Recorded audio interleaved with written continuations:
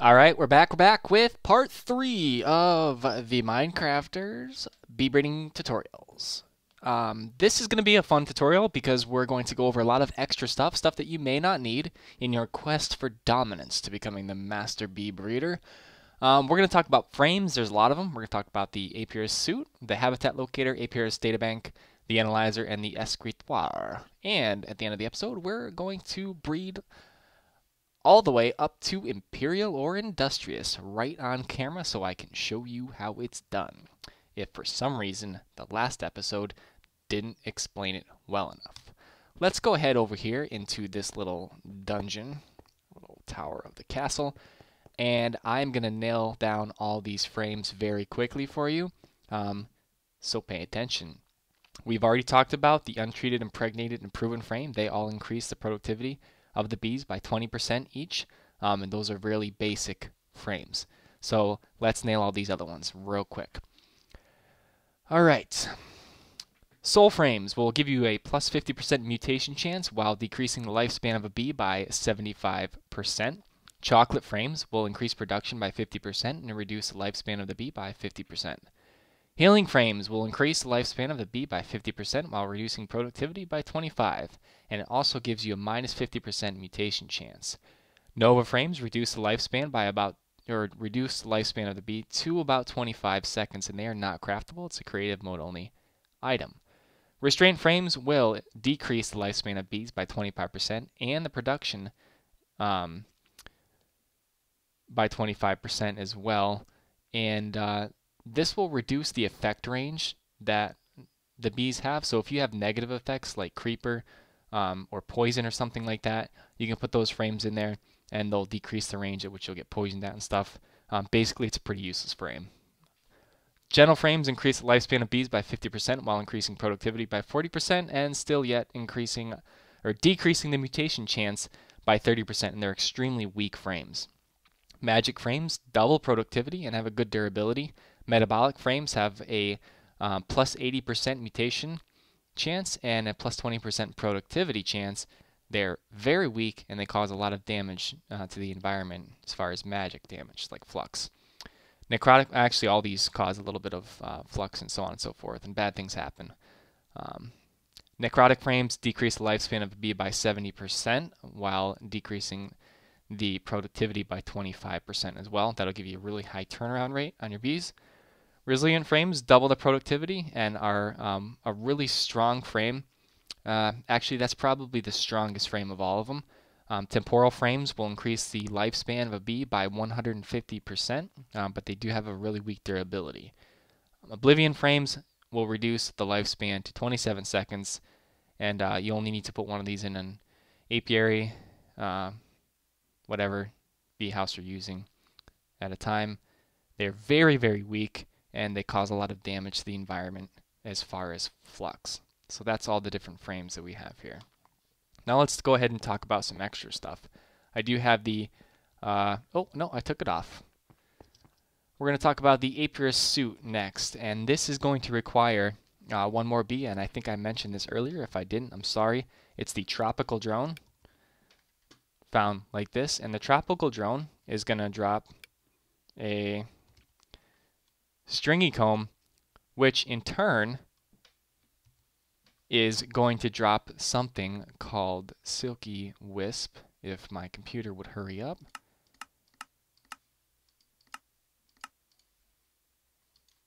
Or propolis here. That's what you need. Yeah, and it has a chance to centrifuge. Oh, silky propolis. That's what you need. It has a chance to centrifuge into propolis, and that's going to be important later, so remember this screen. Silky combs. I'm sorry. Comes from, yeah, they come from tropical bees. Okay, I knew that. Anyways, you're going to need that silky wisp to make the Apiarist suit, and we're not actually going to make one. I'm just going to show you how to make one. It's basically woven silk in the normal armor patterns to make all of these different things here. And what you're going to need to do is you're going to need to take 9 silk wisps, put it in carpenter along with some water, and you're going to make some woven silk. And this takes a while to get if you don't have a lot of tropical bees, but it's not actually necessary. I've never been able to, or never bothered to even get this Apiarist suit. And basically what it does is it negates the negative effects that some of those bees have. So if you're afraid of blowing up because you got too close to your austere beehive, then you just make one of these suits and you'll be fine. But it's not necessarily needed. Same goes for just about everything we'll talk about in this episode. The habitat locator, let's take a look at that. It is a fairly simple tool. It's going to just use some redstone, some bronze, and it's basically going to do something very, very simple. If we go ahead and take one of these in our inventory, and we go ahead and also get let's get a drone. We'll get a forest drone. You can take the habitat locator along with some honey. Actually, I have honey right down here. Take some honey out. Put some honey up there in the top slot. Put your bee here. It'll analyze it to pacify it, and you can just see which habitats this bee will reproduce in. So it's a pretty neat little tool. Again, there's so many different ways that you can find this out that this is not really something that you absolutely need, and it's a fairly explanatory little tool in itself. Next, we have the Apiarists Databank, and let's go ahead and look how to make this. There's 3 different forms of this. There's the Master Apiarist Databank, and basically this is not something that you can actually make in survival mode. You have to spawn this in, but it will tell you all the breeding combinations and so on and so forth, and all the information about every bee. This is the one that you're actually going to be able to make, and I'm going to take each one of these here real quick. If we look at the Apiarist Databank, basically this is a handheld version of the this block here. It's going to require some gold, tin, redstone, a diamond, villager emerald inside a carpenter along with some water, and you'll be able to make this databank. And to make the standalone version, or the stationary version, you're going to need to make an Apiarist Databank, some glass, some redstone, and this thing called an Apiarist machine. And these are going to be important later on when we get into genetics, but it's just a sturdy casing, some copper, and some redstone to make that right there. So what does this thing do? Well, besides crashing my client a lot, this gives you some fairly useful information, not necessarily needed information, but there are some cool things that you can do with this. Let's hope I can click on this without blowing my game up. Yep, and I did. What this basically does is, as you discover species, or as you acquire species and bring them into your inventory, and you can see I've spawned in a few of them here, it will start acquiring information about all these. So if I select the forest bee over here and then click on these tabs that just are tabs with no indication of anything, it's going to tell me it's a forest bee, it's one of the most common pests in the forest, mostly docile, yada yada yada. It's got all this crap here, don't need to know about it really. Genome, I don't know anything about that yet. It's going to say it's going to produce honey every 5.1 minutes, and we did talk about that earlier in a previous episode about how we can tell how often these things produce. It's going to tell you the climate that this bee can survive in, and this is extra biomes, makes this thing ridiculous looking, but mainly we got the regular ones up here. There's some, yeah, thin pasture. Okay, those are extra biomes. But anyways, it's going to tell you the climate that it can survive in too, and it prefers a normal climate and normal humidity. That's the bottom one here. And depending on the bee, the climate or humidity will be way up top or way down low. Let's say if we get let's pick up a modest princess here and check her out. Or actually, here we go. I can just select modest here. And we'll go to climate. You see how this prefers, it can survive in hellish, hot, or warm. And it's going to require a lot of, or not very much humidity at all to live in. And it will tell you the biomes as well. Resultant mutations and further mutations, I really always hesitate to click on these because this is what makes it crash. But I'm going to do it anyway. It's not telling me. Let's try forest. Further mutations. Okay, mousing over these causes damage a lot too, but you can see here that this is telling me the mutations that I have discovered myself. So you can see on the top there, the forest drone bred with the meadows is going to give me a common. Down a little bit farther, you can see that a common with a forest drone or a mundane bee will give you a cultivated bee, and so on and so forth. So there's some pretty interesting information in here. Again, it's a little bit overkill. Don't necessarily need it. But there are a few other things that are pretty cool in here. Let's go to, let's check out industrious, and this is the branches. This just tells you that it goes diligent, unweary, then industrious. Basically what I just put on that chart for you in the last episode. And you can see all these bees here. The noble line, noble, majestic, and I haven't got imperial bees yet in this server. or in this single player world. So it doesn't show me that yet. But once you acquire all this stuff, it'll just give you more information. This will give me my profile. It's telling me that I'm a bee swatter, and as you discover more species and branches, you will gain repertoire, and it'll tell you how many species that you have discovered. This is empty, don't know why. Okay, and here we go, back to the beginning here. So that's a pretty cool block just to look at. Again, you don't need it, it's just an extra. And the same thing with the Apiarists Databank. Let's take a look at the analyzer now. This is it's a fairly neat block. And what you can do is you can kind of automate the analyzation of your bees if you don't want to use a beealyzer, and you kind of want to have the system take care of it on its own. It's a slightly more costly, more time-consuming way to analyze a bee. It's going to need liquid honey to work, and I have just taken some honey capsules here. And you get liquid honey by running honey drops through not one of those, by running honey drops through a squeezer, okay? And you have a chance to get propolis again this way too, and we're going to need that in the next episode for the automation part. Okay, so it's fairly simple. Squeeze some honey, put it through here, fill it up. I've got a big tank full of honey, and so the analyzer will analyze your bees at the cost of some honey, and you can automate this, and we'll talk about that in the next episode. It's an okay block. Not too bad, a little bit slow though. All right, let's take a look at this Escritoire.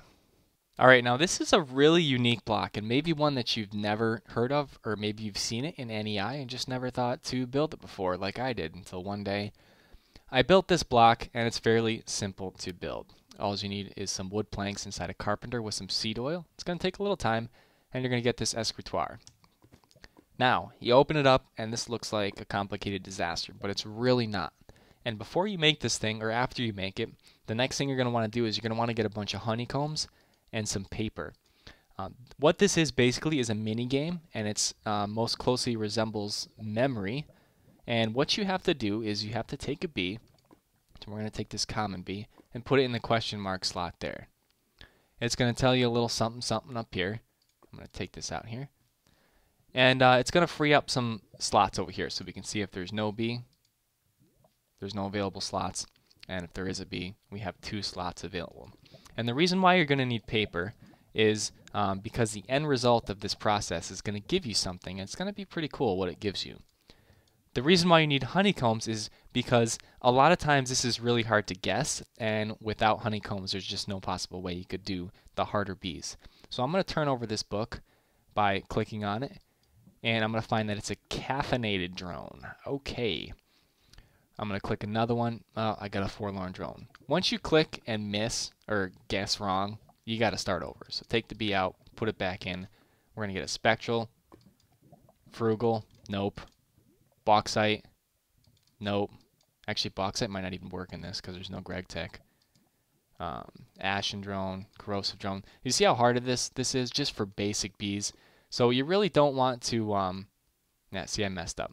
You really don't want to just stand here all day and try to guess this stuff because half the time it's not really worth the outcome. However, honey or honeycombs significantly helps you out here, okay? I put 2 pieces of honey there and it showed me that there's a magma drone and a quantum drone here. So let's say I click here, quantum. Now I know there's a quantum drone there, bam, okay? Made a match. Let's click over here. A vis drone. Now it can only be either here or here. Yeah. All right, so we got magma and magma. And once you beat this little mini game, it's going to give you a piece of paper, and it's going to give you maybe some of your honey back. So let's see what this paper says. Put it up here. It says, Captain Jack's notes, mutation discovered, common and wintry. So we know that those are, or one of them's a mundane bee, the wintry bee is, and common is like a tier 2 bee. And we know that if we breed a common and a mundane bee together, that we're going to get cultivated. So this is not really telling us anything new. However, it will give us some unique information. Let's take this out here and let's right click, and it's going to memorize these notes for us. And what it does is it allows you to go back into this Apiarists Databank, and it will open up, or it will reveal that common and wintry drone together will make a cultivated drone. So it's going to add to your databank the more and more that you learn from this thing.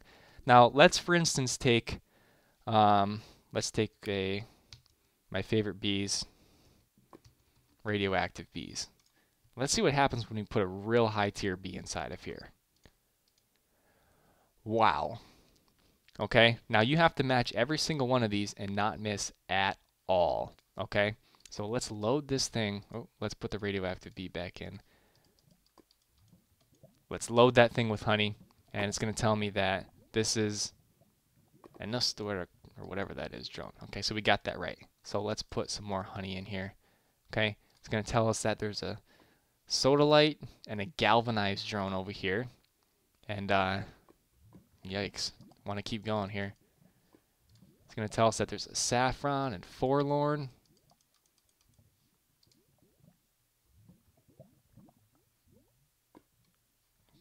Oh, but only give us one.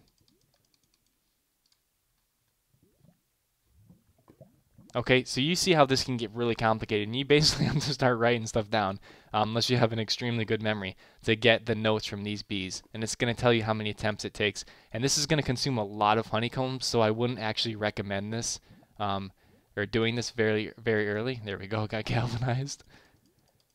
I've never actually done this high of a tier. Sodalite and saffron. I don't think we've seen a saffron before.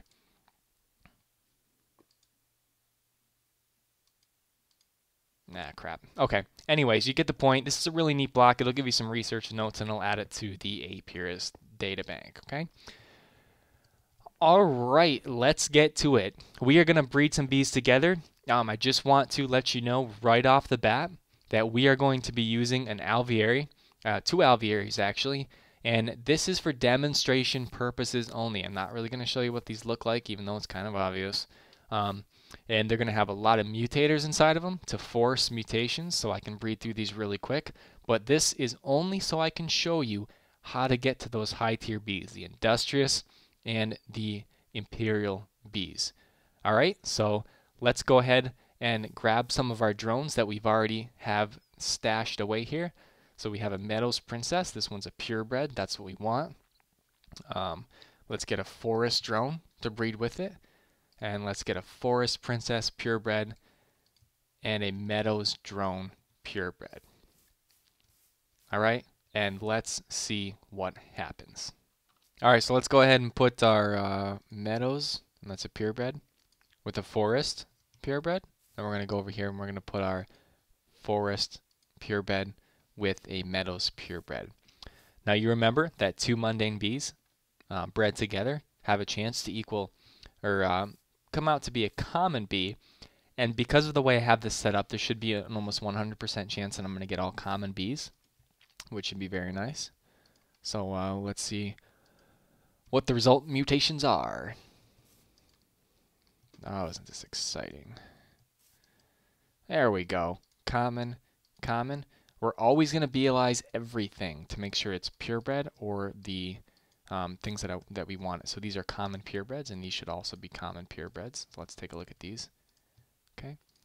Common, common, common, common. Awesome, awesome. All right. So now what do we need to do? We need to breed common back with mundane bees. So let's go ahead and grab another mundane bee. We'll grab a forest drone. I will actually do it with 2 forest drones. Here we go. So we're going to put a common with a mundane, common with a mundane, and what we're going to hope for is we're going to hope for a cultivated drone, which is going to be purple because a common bred with a mundane is going to give us cultivated. All right. Let's see what we get.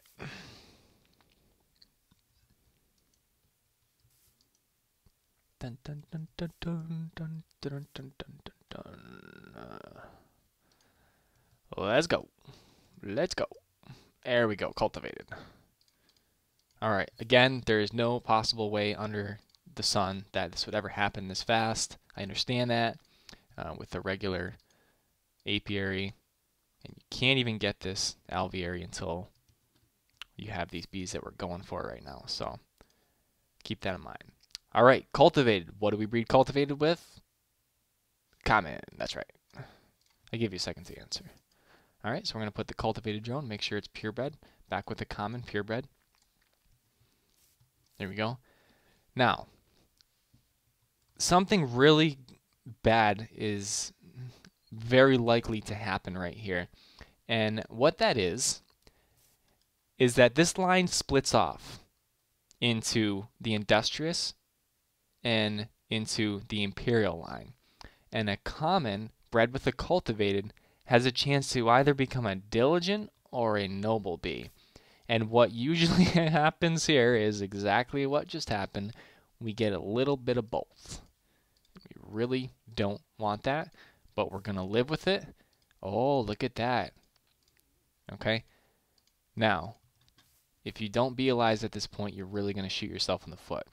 We got really lucky here. We got a purebred diligent princess. We got a noble diligent hybrid. Not so sure about that one. Another hybrid. Please don't be hybrid. Okay, we got a diligent noble hybrid. Diligent hybrid. A diligent noble hybrid. Okay, so I'm going to explain to you my thought process behind the breeding of these bees. We have a diligent princess, which is awesome. And just like we explained before, we're going to have to go back one generation and breed the diligent princess with a cultivated drone. And there's a really good chance that's going to become a green unweary drone there. But this is where it gets a little bit tricky. This diligent noble hybrid still has a chance to become a couple things. So I'm going to put this in here, and I'm going to put the cultivated in. But the outcome of this pair is not going to be certain. This could turn back into a cultivated. It could turn into a noble bees, diligent bees. It could turn into unweary bees. It's really, really, really hard to tell.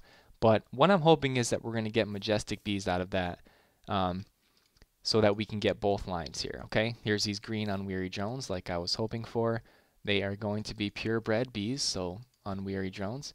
And unweary drones need to be bred with, that's right, diligent. So we're going to put unweary and diligent together, and this should actually get us all the way up to the industrious line. Here we go. Awesome. Awesome. This is better than I could have possibly expected or hoped for. Actually, it's not quite what I hoped for, because majestic and unweary. Unweary is the tier right before industrious, and majestic is the tier right before, what's it called? Ooh, this is bad. Okay, well, at the very least, we bred all the way up to industrious. So let's check these babies out. We got industrious. So these are going to be some awesome bees. And they are purebreds. And if we beelize them one more time and take a look at some of the traits down here, pollen, that's what that is. And that's what we're going to need to make these alvearies. So I'm going to go ahead and try to produce some pollen in that there. And we're going to take and we're going to do something really dangerous. We're going to put this unweary drone, this majestic unweary, in with a noble diligent. This is 4 different traits, and this is going to cause one of those disasters that I explained about in that little grid over there. So let's find out what the result of this mess is. All right. I mean, if I'm seriously lucky, I'm going to get majestic. And there is a chance because of the mutation enhancers and modifiers that I have inside here, which is why these are so cool. I can't wait to get to these, but we got a couple more episodes to go. Let's go, let's go, let's go. Okay, so as expected, I did not get the majestic line. So we got unweary and diligent. So basically what happened is we completely lost the majestic line. And if I was to go ahead and take, let's see, we got all the way up to majestic. Let's see if we have a purebred majestic here. We do not. What I'm going to do is go ahead and, because we got this far, we're going to get a majestic princess. We're going to breed it back with a noble drone. That's why it's good to pause, breed a bunch of drones once you get some purebreds. Put a bunch of drones together, get a bunch of them going, and make sure you have a lot so you can keep breeding if something messes up, just like what happened with us. But we were lucky enough to get an industrious drone. Because of the frame setup I have in here, it's unlikely that I'll get a pollen, but I'm going to go ahead and try for it anyway. We're going to see this Imperial bee come out right now, and we're going to have bred to the end of the 2 lines, and then we're going to end the episode there.